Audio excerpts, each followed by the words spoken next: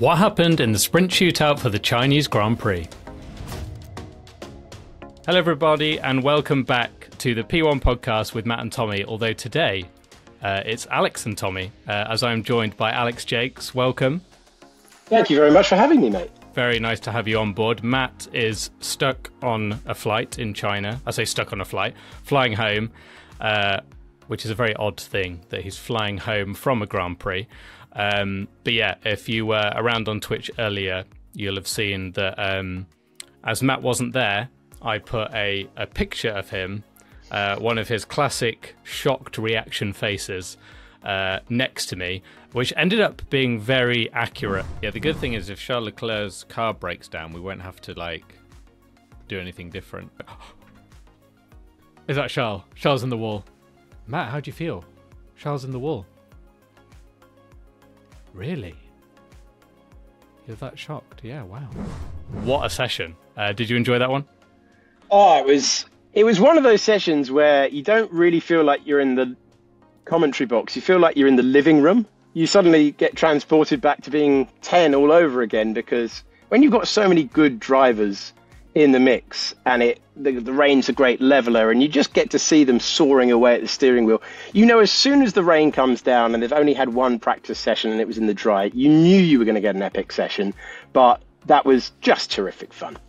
It really was. I've just missed that feeling of not knowing who's going to get pole. It could have been anyone towards the end. It was absolutely crazy. And the first question we've got is actually from O2 Rachel Rebecca that says, "Can it rain every week, please?"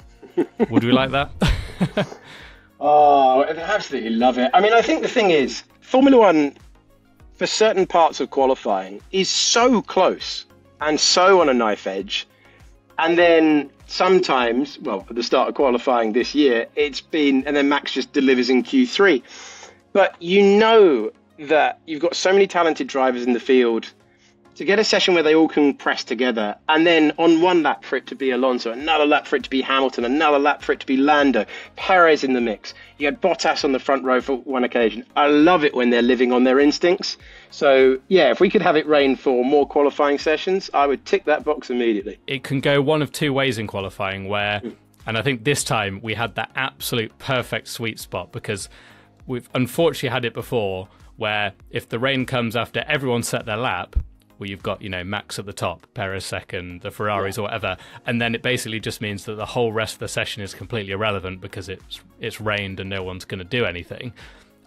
Whereas this was perfect because we had the session where it was just drizzling slightly, and then we got a full wet session where, like you say, it was changing every single time. And I think that's what made it so good.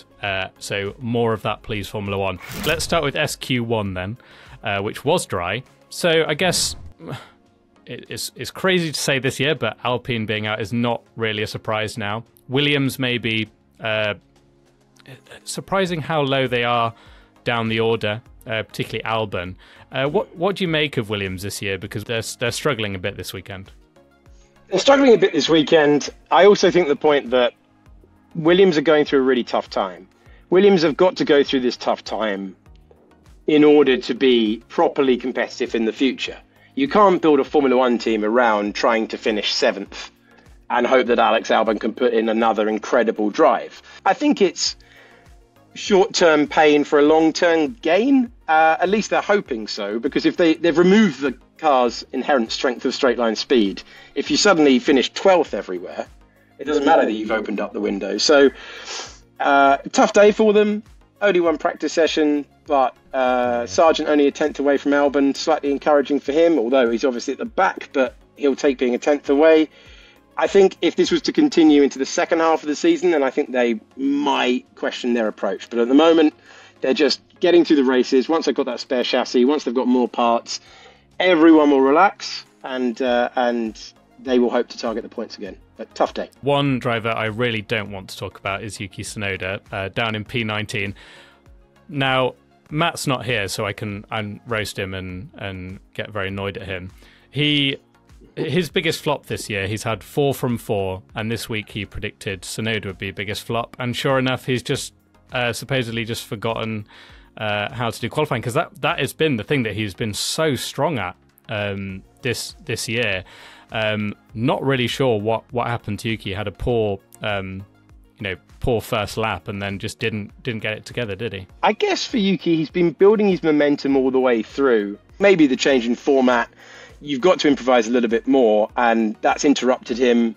It's about the only thing that's gone wrong with his year, really, this year. So P19, he'll be one glad that that's the sprint qualifying and not the real qualifying. Now, we didn't get any rain in the session, but we did get a fire, as we did in FP1, which was very bizarre. A question from Mr. Idiot says, how is it possible that the grass only catches fire during the F1 sessions? Now, I believe this is something to do with the sparks. Yeah, indication from the FIA is the sparks are flying off the cars and igniting the grass. That's a sentence I've never said with Formula One. Yeah, it's an unusual one. That's not conclusive, but that's the FIA's best guess at the moment. Very strange for it to happen, and I've never seen that before. Yeah, I was thinking, I've never seen that at all. An odd one that it's never happened around this circuit before, but this is the first time that we've had the ground effect cars around Shanghai. So occasionally you're going to get a bit of a turn up, and the grass on fire on Apex definitely a turn up. So on to the start of the rain, I guess. SQ2. Out of that session were Russell, Magnussen, Hülkenberg, Ricciardo, and Stroll. Biggest shock there, I guess, is George Russell. Does it sum up Mercedes this year and their difficulty with maybe understanding their car, that I think both of them looked pretty bad in SQ2, and then Hamilton almost sticks it on pole for SQ3. That car just seems to change so much, like no other, where sometimes they're quick, sometimes they're not. They say it after every practice session, we don't know what's going on, oh, it's terrible, oh, it's actually really good. And they do just seem like all over the place with their performance and not really understanding what that car's doing. I still think they will. The problem for them becomes, once you understand the car, once you sort the correlation, if it's still not in the ballpark, if it's still not challenging at the front of the field, then you've just done a job that's in arrears to the front-running teams. Every single race that they don't understand the car, they're losing development time. They're losing the ability to go down a path of development. And remember, you have to choose your development so carefully in the cost cap era that it's not like when they were all dominant before, where they could go, right, we're going to do one development down this path, one development down this path. You've got to be so careful with where you place your resources at the moment. And I think you said it perfectly. I think it sums up where they are for the time being, but I do think they could have a McLaren-like resurgence in the second half of the year if they understand what they've got underneath. Because the numbers are saying one thing and the lap times are saying another. Haas, of course, doing another brilliant job. We've said it before that 12th and 13th would be, an amazing performance, and it looks like they actually are kind of getting it sorted in the races now, so they could have a very nice sprint indeed. Ricciardo ahead of Tsunoda, which is obviously good for him after the struggles that he's been having. And Stroll, he's again in qualifying. That seems to be the thing that lets him down the most with his performances. I know, he gets a lot of criticism, but I think it always seems to be that qualifying performance that puts him on the back foot. And then, already being that far down in a sprint, it's going to take a lot for him to come through the field, I think, from there. He's a driver that does so well in those mixed conditions. He's been on pole in Turkey, he's been on the front row in really wet conditions in Italy in the past. That's an opportunity missed for him. He would have just wanted the rain earlier in the session, because I think if he'd been in the mix with Alonso in the wet later on, he could well have mixed it at the front. Strange how that works. Strange how the changing condition can bring out a totally different side of the driver. But in the dry, at the moment, he's just not got the understanding of the car. One team that we've not mentioned so far, which we normally have by now, is Kick Sauber, because they both made it through, which is very impressive. F1 AV Geek has asked, right place, right time for Kick Sauber or genuine pace? Probably a little bit of column A, a little bit of column B. Yeah, I think very much so. in that situation. Bottas has got form around here. He's taken pole position around this circuit in the past. And you knew that Zhou Guanyu was going to... he was always going to find something. I think you speak to drivers about their home events, they either find it a burden or they find it fuel. And he, I think from the very start, was always going to find it fuel. I think to start your journey with this race in the grandstand, to then basically pack up your childhood and go all in on a racing dream by going to the European karting scene like he did, I think he was always going to dig deep for that. It had been very easy to fall away in those conditions. I absolutely love, I think, the picture of Zhou Guanyu is absolutely brilliant in the grandstand, seeing someone as a fan, waving an Alonso flag, and then for him to be there racing against him is absolutely amazing. So let's get on to SQ3. Those wet conditions for SQ3, incredibly slippery.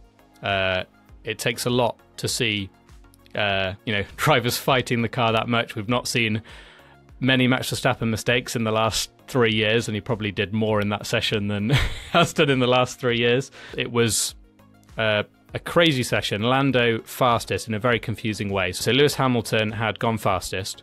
He was the only guy that was on track. Everyone else had, got the checkered flag next to their name. They couldn't set another lap, and he crossed the line, and then it appeared Lando's lap got reinstated the second Hamilton crossed the line.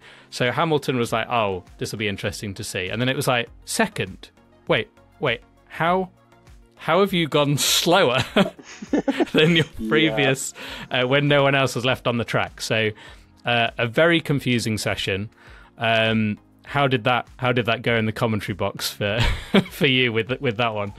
So you have two parts of it in a session like that.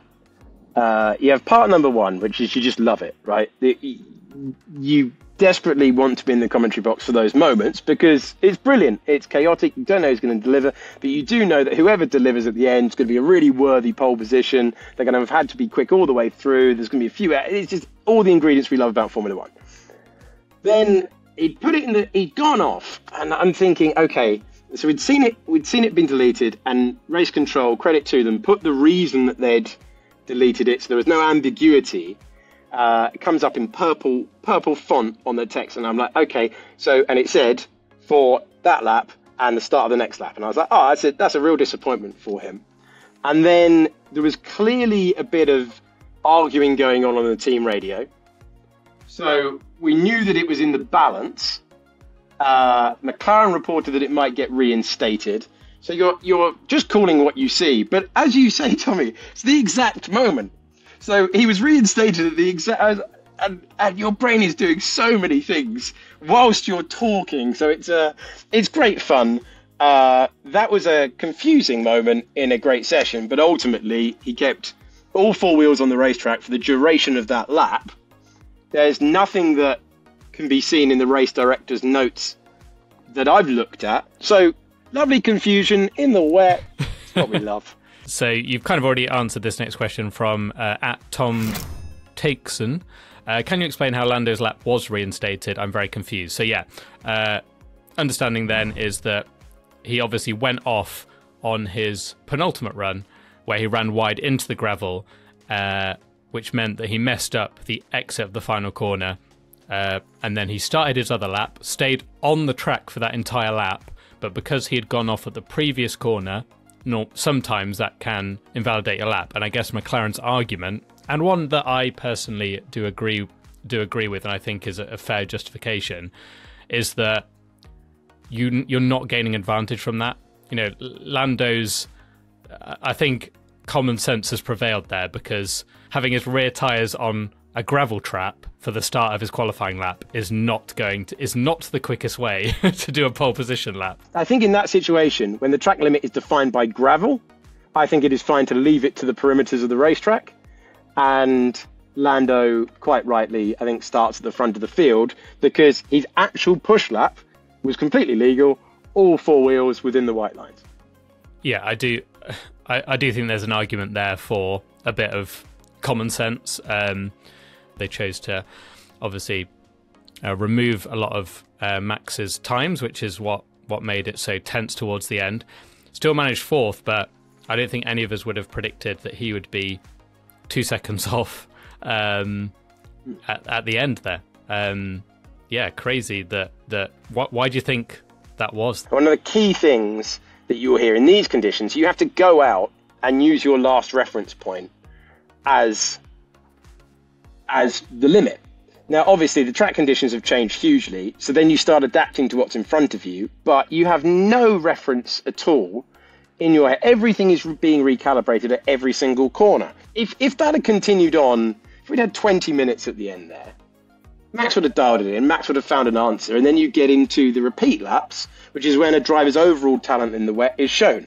But when it's chop, chop, chop, okay, I've gone deep at 6, I've gone off at the final corner, I've gone here, I've gone there, everywhere.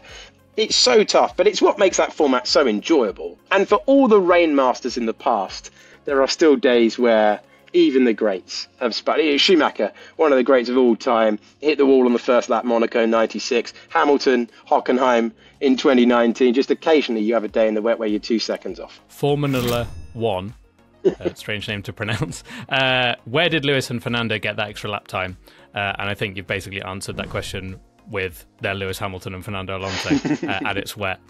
But yeah, I mean, at the end of the day, like you said at the start of the show, it is the great leveler, and we know what Hamilton and Alonso can do in the wet, right? That's just all of their experience and class showing. That's what happens when you have the longest ever Formula One career. That's what happens if you've got the most titles. You know your way around a session like that, and you have more of a reference than even a great driver like Max Verstappen. Just the experience there is worth so much, and yeah, they were using all of their armory in that session. Absolutely. I think we'll wrap it up there. Thank you very much for joining me on this. Before you leave, I want one prediction from you about who's going to win the sprint, because could be someone different with Max down in fourth, or is it going to be Max? What have we got? We've got 19 laps. It's one of the easier tracks to overtake. I don't think Lewis can do it. Lando looked good in practice over one lap. I still think it's going to be Max. But I think it would be really entertaining. It could be close.